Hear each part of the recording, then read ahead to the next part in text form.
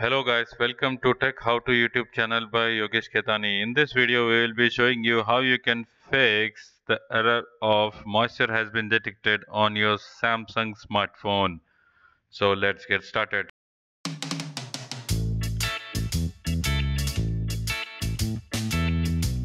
Subscribe to our channel and click on bell icon for the new videos. There has been continuous problem with the moisture detection sensor on the Samsung Galaxy phone, and it has happened on Galaxy S9, Galaxy S8, Galaxy A series phones and other Samsung Galaxy phones as well. With this error, it's clear that there is some water or moisture on the charging port and you need to rectify this error, but sadly there are any fix are available right now. But here in this video, I'll be giving a solution on how you can charge your smartphone even though you have this problem. With this problem, you will see in an error message of unplugged charger and your phone will not be charged.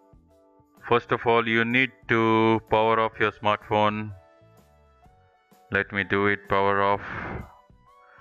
And once the device is turned off, you need to plug in the charger cable and you will see that your phone is getting charged now. Now as you can see on my Galaxy A5 that the charging cable is now connected and there is a low battery signal. Now that I had 10% battery, the phone has been charging now from 10%. Let me wait, the charging gets to 12% and higher.